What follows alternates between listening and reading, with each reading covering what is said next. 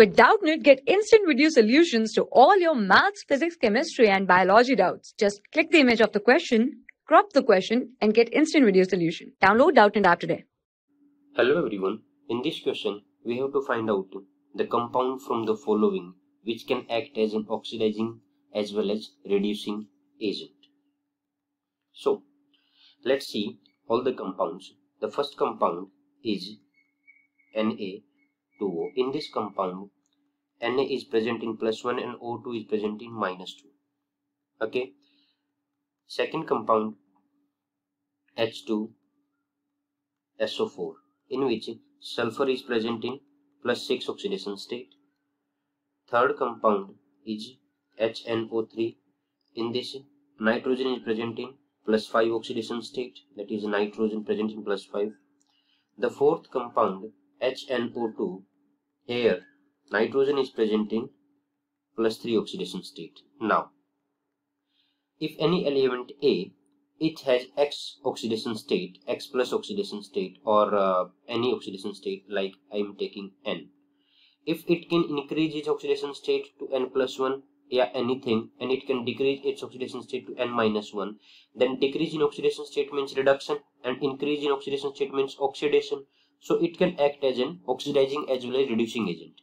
If we will see the first option, in the first option, Na plus has its maximum oxidation state. It can reduce. It can go to Na0, but cannot go to +1 to +2. So this will act only as the oxidizing agent. Now, let's see the second.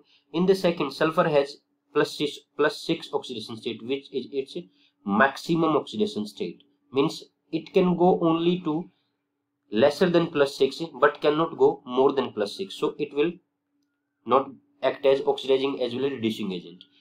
Let's see in the third option. In third option, nitrogen is present in +5, which is its maximum oxidation state, because nitrogen can show -3 to +5 oxidation state.